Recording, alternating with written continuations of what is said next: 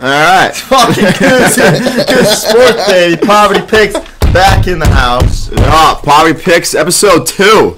Sweet 16 edition. Sweet 16, baby. When was the last time we Super did Bowl. this? The Super Bowl. Super Bowl. Very long time. Welcome Good picks, back, some bad ladies and picks. gentlemen. Yeah. Fuck the Chiefs. I literally cleaned house. So if you want to look back at the other video I did, I said Michelob was going to be the first beer commercial. I was correct. Oh about yeah. that. Oh shit. Remember that?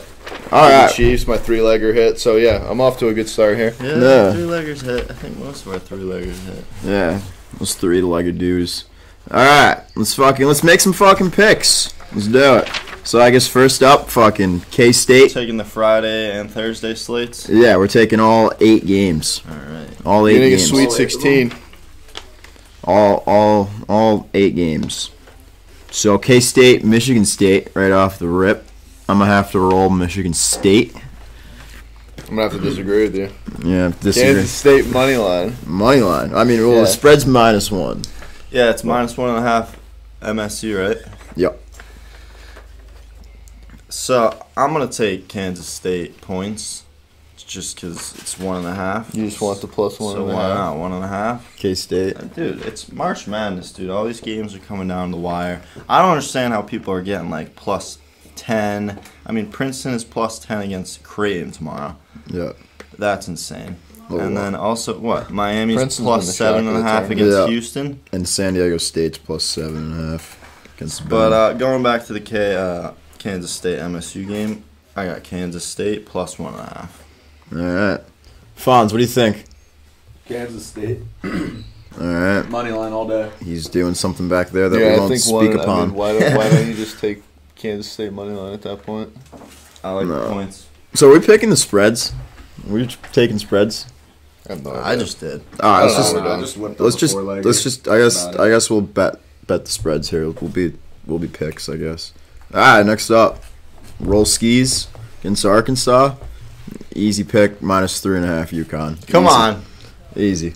You already Yeah. know. The UConn I mean, I don't boys. think any of us can go against UConn. No. Except for Fonz. Sorry for all your Arkansas I took fans. UConn money line. Fonz is betting Arkansas. Yeah, but it's the home team here. You know. Yeah. you UConn gonna do? boys were getting rowdy Yep. in Vegas. Got kicked out of their hotel room. They're ready I to go. think that game strictly relies on how Alex Caravan performs, though. But every single time I watch Alex Caravan shoot the ball, I just feel like it's gonna go in. I don't know why. He has, the silkiest stroke. regardless of UConn, falls short in this year's tournament, they're going to be very, very well set for the next couple of years. Oh, they're very well set. I mean, I think it more so depends on if UConn just dominates the shit out of the glass. Which Yeah, I mean, which they should. They should. They should just put the trees out there, just have they Sonogo and should. Kling. They've hardly run the at the front trees. court. They should Yeah. do that.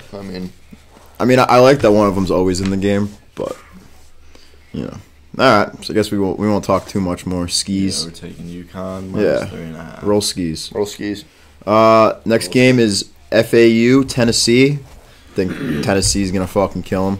-5.5. Yeah, I got a vendetta against FAU after what they did against Fairleigh Dickinson. I think that was pretty disrespectful. That was Very disrespectful. I mean, I it had was just Farley fucked up. Dickinson +7.5, so that hit, but still a disrespect at the end of the game. Very And for the guy to disrespectful. not even finish the dunk, which was incredibly embarrassing in and of Embarrassing. itself, but the bench warmer waving goodbye to a 16 seed, I thought that was extremely distasteful. So yeah, I think almost all of America is on the side of Yep. Tennessee, Good except old- for maybe Florida Atlantic Yep. themselves. Good old Rocky Top. But yeah, hopefully Rocky Top. I mean, they held Duke to under 50 points in a tournament game, which was the first time that's ever happened since I think 1989 or something like that. Something wild. Something regardless. Something fucking ridiculous. Yeah, we got all of America against FAU, which is why. Yeah, I'm so I taking mean, I them- think I'm taking I think the them line's +5. -5. No, they're -5. No, I'm taking FAU +5 against Tennessee. What? What? Yep, +5. Why are you gonna do that? Love I don't FAU. know. I don't agree with that. I think I FAU think they're is. underdogs. I think they're they gonna were get very their shit disrespectful, rocked. but they got a chip on their shoulders. All right, they're playing hard. They're trying to embarrass people. They're gonna embarrass Tennessee tonight. Okay. Yeah. On to what might be the game of the Sweet Game 16. of the Sweet 16. Gonzaga UCLA. I'm rolling Zags plus 1.5. Think Drew Timme. It's just game time. Yeah, I think the experience that Gonzaga does have in the front court, especially in March, is going to help them out here. I think Drew Timme is, he's a guy that's thrived in March his whole career, so I think that maybe they have the slight edge offensively.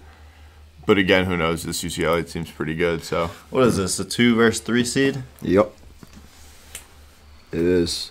What are you rolling? Sneak him up. Yeah, I don't like the spread for -1. Obviously, I don't like any minus spreads in March Madness. But I don't know. I think UCLA is taking. I got UCLA money line. All right. UCLA. Moving on to Friday. Ooh, the Friday. Friday.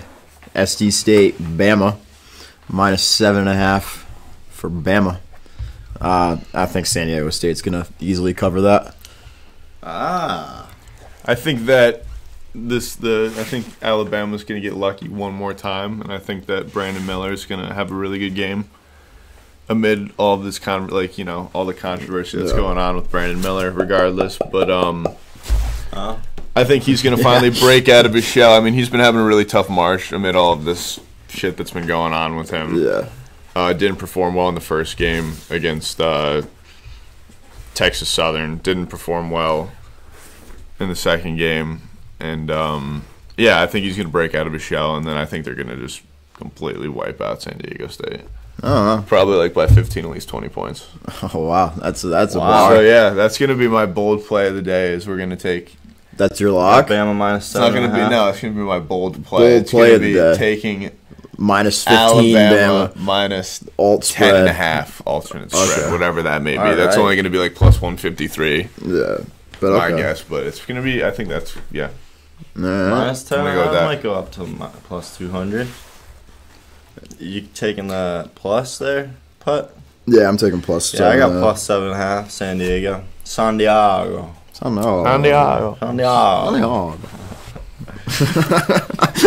Okay. Houston, Miami. Big Miami fan. I'm taking this straight off the bat plus 7.5. I like a money line, but I'm just gonna take the points. All right. Wow. Do not like Houston. Do not. I started this tournament completely hating Houston. I thought that since they were still an AAC team, I thought that them being considered a 1 seed was still a little far fetched. But fuck the American disbanded. Marcus Sasser has completely changed my mind with how he's been playing as well. And I think that everybody wants the upset here. Everybody wants Miami to win, but I think that Houston again is just gonna it's gonna be like a boring end to March, in my opinion. It's not gonna be. Except it's never for been a boring end. I wouldn't say that. There have been a couple of years where it's been more predictable than not. Yeah, that's true. But last couple of years. Yeah, hopefully we see the Huskies at the end of it. But I don't think that Houston's gonna lose or Alabama. Yeah, I got Miami plus 7.5 again. I don't like either of these 1 seeds in these games. I think they're both fraudulent. I think they're fraudulent. Fucking Houston's frauds. Right. I think Houston's going to surprise you. Well, if Creighton beats Princeton and Houston beats Miami, then it's Creighton-Houston, right? Or Houston's got the Bama winners. Regardless of the fact that No Princeton, an Ivy League team that doesn't give out formal athletic scholarships, is in the Sweet 16 is a miracle in and of itself, and I think it's something that everybody should applaud. I'm going to be heavily rooting for Princeton as well, going into the next round. Houston is going to play Xavier. Yeah. Okay. Xavier's going to make the Final Four, so that's just set in stone as well. So let's book that too. Thank you. Book it. All right. This is probably one of the trickier spreads here. Creighton -10 against Princeton. I think I'm going to have to go plus 10 Princeton. I'm going to go with Princeton plus 10, yeah. Yeah. I think Creighton all year has been kind of big old letdown in the Big East. Surprised they're even at this point, to be honest. Unless there's just a flip switching with them. But yeah, they've been hot and cold all year. Yeah. very hot and cold. So plus 10 Princeton for me. I mean, yeah, I agree with you. I think that, this isn't, they're playing, another team that is not nearly as talented as the 2-seed Arizona team with Tubelis that they beat fairly convincingly in the first round. Princeton. So I think 10 points is still, I think that's still a crime in and of itself. Yeah, so right. I'm going to be rolling with Princeton plus 10. March Madness spreads plus 10. There's no way you can't take that. So Princeton plus 10. Yeah, Princeton's here to play. All right, so last game of our Sweet 16 here. Also could be game of the tourney or game of the Sweet 16. Xavier against Texas. Texas is getting 4 points. Love Xavier plus 4. Yeah, I agree with you. I love Xavier. I think that Jack Nungy and Jerome Hunter are going to be able to, control the front court. I think Dylan Dessou is coming off a 27-point performance. He was 14 for 20 from the field, but, that was all inside the paint. So if somebody is to neutralize Dylan Dessou in the paint, I think that Xavier is athletic enough all around the court to be able to guard this Texas team who is, they're pretty sporadic from the three-point range. They got a lot of guys. Marcus Carr can explode from three. Serge Abari Rice, who had 7 threes in the first game against fucking Serge Abari. Who'd they play? In the round of Texas? 64? Yeah. They played, who did they play? Cut. Yeah. They played... Might have been like UC Irving.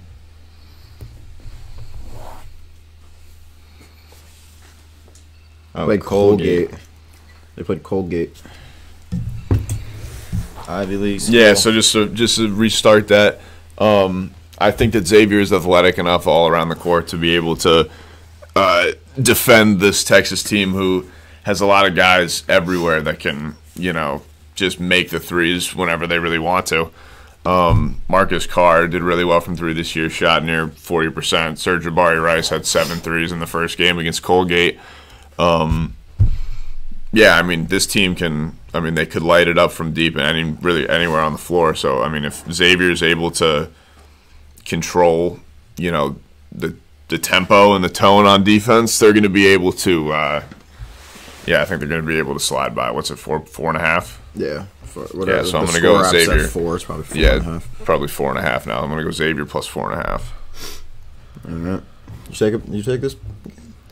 Yeah, I've watched this Texas team hit, like you said, 10 threes, but I've also seen them go 2 for 20. So it's really all about what they can do from beyond the arc. And then, I like Xavier plus 4.5. All right. But if they do go off from beyond the arc, then we're going to probably see an upset or a blowout from Texas.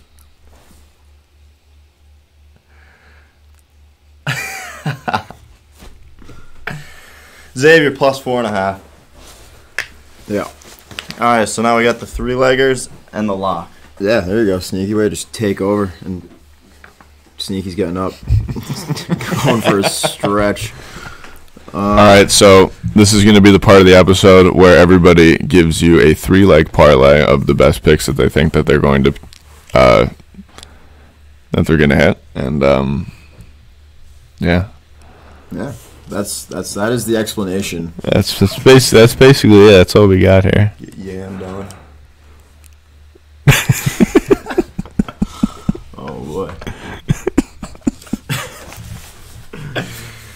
Yeah. My 3-legger. This is just Thursdays, right? No. This whole thing. We're taking the whole slate. It could be any 3-leg from any of these 8 games. I like that. I got UConn money line, Gonzaga money line, Xavier plus 4.5. Zaga money line in that 3-leg. Okay. Yeah. I'm going to go Xavier money line. I'm going to go UConn minus 3.5, and I'm going to go Princeton plus 10. Ooh. Okay. That's it. I'm going UConn money line. What are you doing? Obviously, UConn money line. Then I got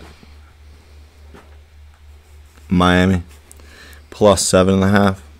as the second leg, and the third leg is gonna be FAU plus 5. FAU plus 5.5. All right. That's my 3-legger. This is the part of the episode where we pick our locks. Just a single lock bet. For me to start it off, I'm gonna go UConn minus 3.5 because we roll skis here. Fucking lock, baby. Dawson, what's your lock? That whole thing. Lock it up. My lock of the day is going to be Kansas State money line plus 100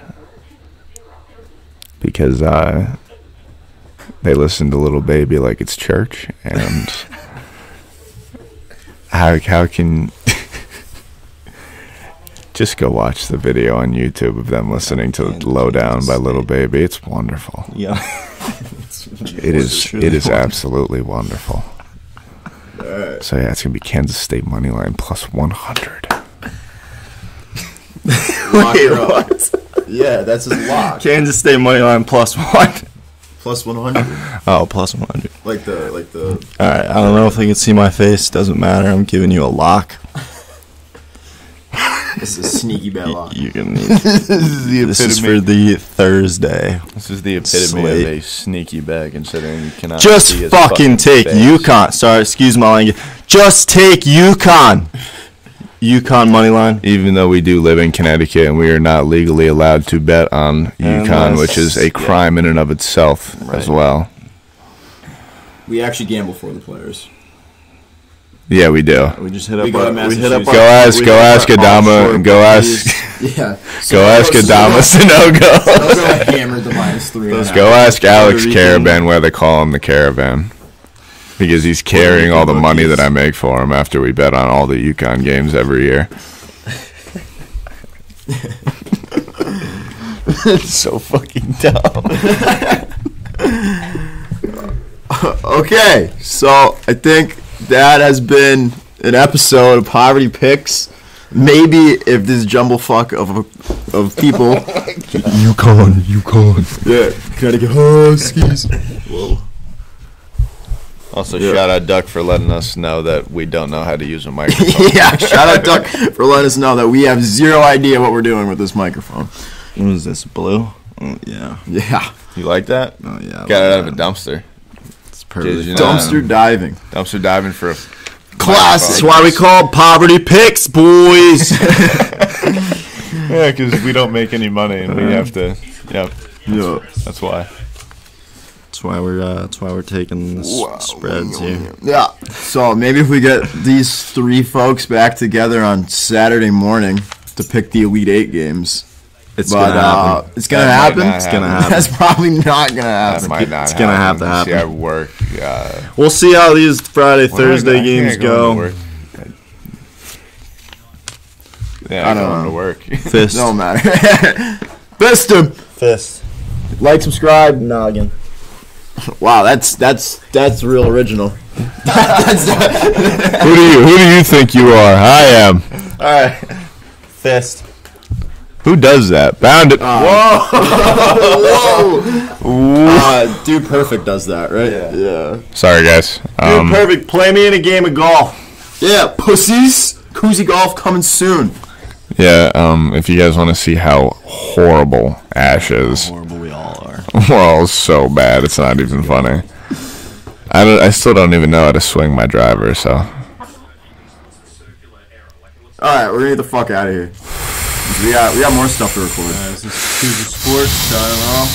Yeah. You got your March Madness poverty picks for the week for the Thursday, Friday games. Good luck. this guys. video might not even be up before the game starts. So Will be. We're trying. As long as this internet stays true in the red barn here. Good luck and roll skis, baby. Roll